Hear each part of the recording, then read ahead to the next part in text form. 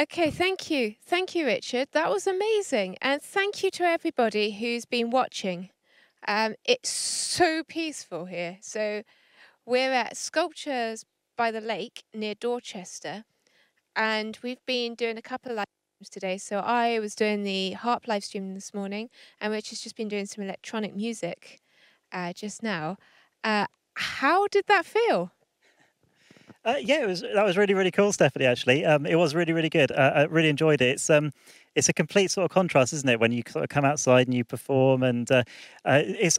The other thing I've realised is that obviously you can't see the stuff quite so much in the sun, so you kind of like got the shades on, trying to black out the stuff so you can see the buttons, so you know what you're actually pressing. It's quite interesting. It's a whole different thing, but yeah, really really cool, amazing to see stuff going on and to kind of just like I think, like you said earlier, just to be outside in nature is really, really cool. Yeah, I mean, the nature here is amazing. At lunch, Rich saw a kingfisher, and apparently you'd never seen one before. No, I hadn't. No, no, no, I hadn't. No, I hadn't seen a kingfisher. I feel like maybe I should have done before, but they're quite rare apparently, as I'm told. So I just saw it flash past, and there was this flash of like orange and blue. And I was like, oh, I know what that is.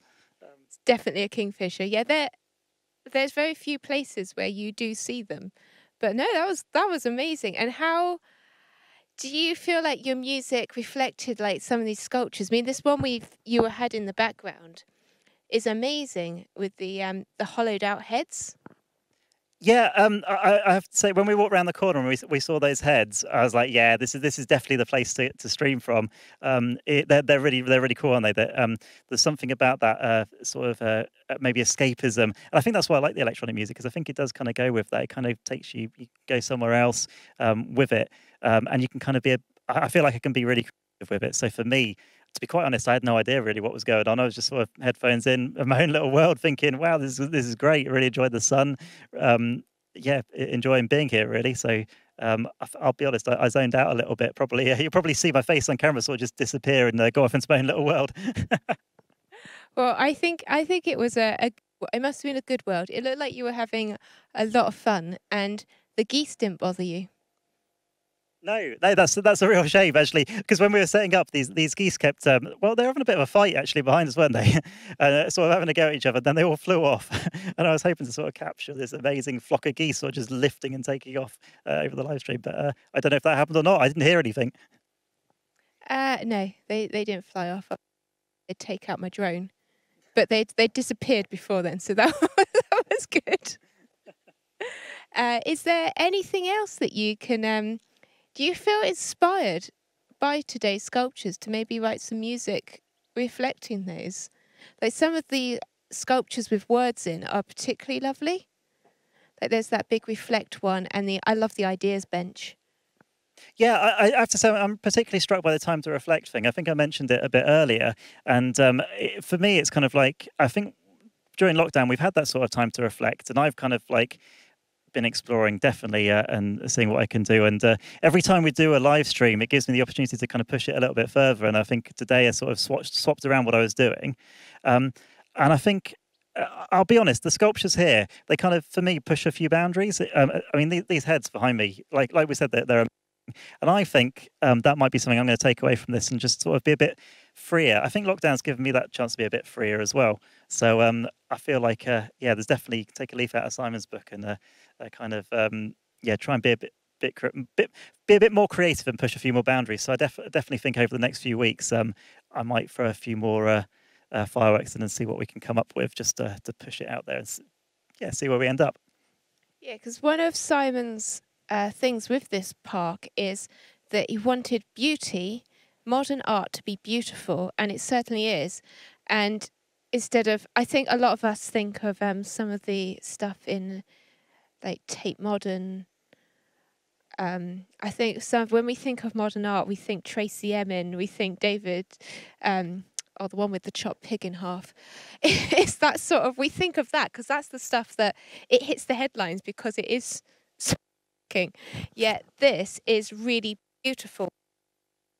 It's amazing. Your lake. It's that beautiful blend between nature and aesthetically pleasing, and they complement each other beautifully. the sculpture park by the lakes in Dorchester, and for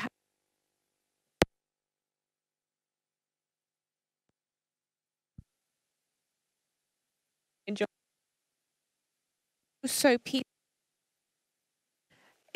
and absolutely. And I love playing the harp this morning, and Richard just he's live streaming electronic. If you would like any more information about what we do, please follow us at One City, One Light on Facebook, Twitch, Instagram, and Twitter. And also, we will be uploading these videos, these live videos, to YouTube later.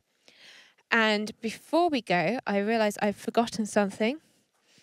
It's our face masks.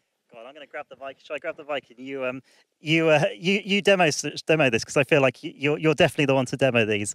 Stephanie's been working really hard to put these together. Look at this. This is absolutely. I think they're really stylish. Now, you taught me a little bit of a trick with this, didn't you?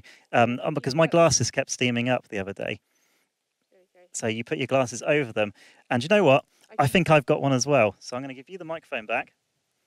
Oh, this one. Do you know what? All right. I was going for the stylish tweed, but let's go for this. I'll give you the microphone back. Rich has gone for the 80s. I'm pretty sure, as a very small kid, I had a jacket, a sort of shell suit, in a very similar sort of colours. But I just thought, when I was choosing the fabric to make these masks, I thought it needs to be bright and cheerful. It's been a bit of a gloomy few months, and I thought we need colour. I thought they were pretty cool, pretty snazzy. We've got rainbows. We've got flowers. What else have we got? So we've got anchors. Some of these are actually fabrics made from clothes that I've made. I think this is The zigzag. This is one of my personal favourites.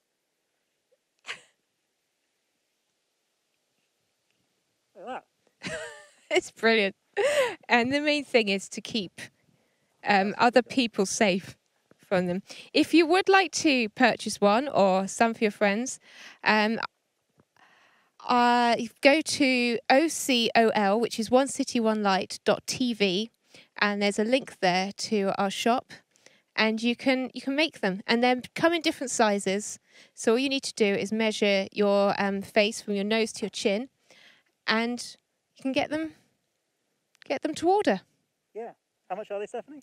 $4.99 plus postage, but we do combine postage if there's more than one. Brilliant. But thanks once again to the Sculpture Park, and to Richard, Sam, who's our cameraman, and Toby, who's our producer and general technical guy. And thanks to Simon, his team, and please follow us at One City, One Light, and have a brilliant rest of the week. Bye.